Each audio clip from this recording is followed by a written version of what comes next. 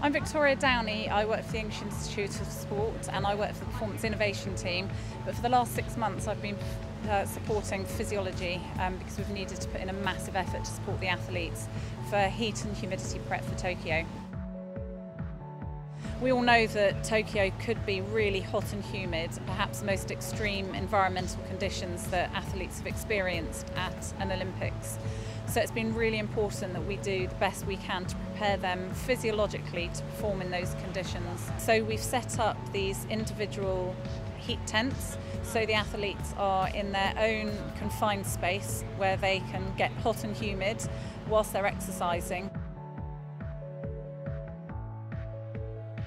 So we're preparing ourselves for real extreme heat. We all know it's going to be like that. It's not only the heat, it's the humidity. So we're lucky enough to have these facilities to best prepare us.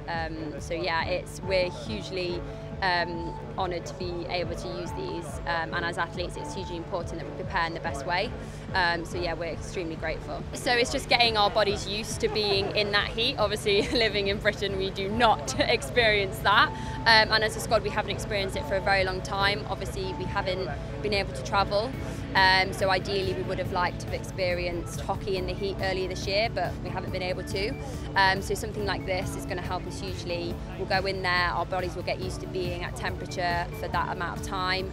So yeah, it's hugely important for us to be able to experience this before we go out to Tokyo. So we go in there and you have to get your body temperature up to about 38.5 or above.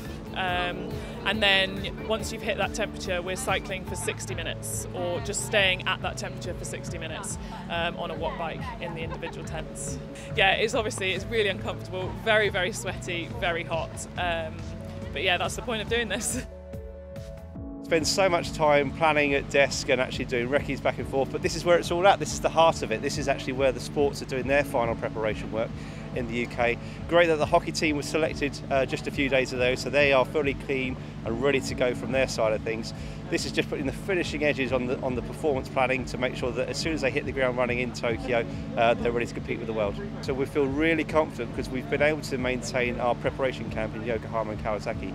So it actually means our athletes and staff can do their final acclimatisation, final adaptation to the time zone shift in country. Most other nations have unfortunately had to let their preparation camps go, but we've retained that. We've worked so hard for the last 12 months to maintain that partnership. We want to be the best guest possible in Japan.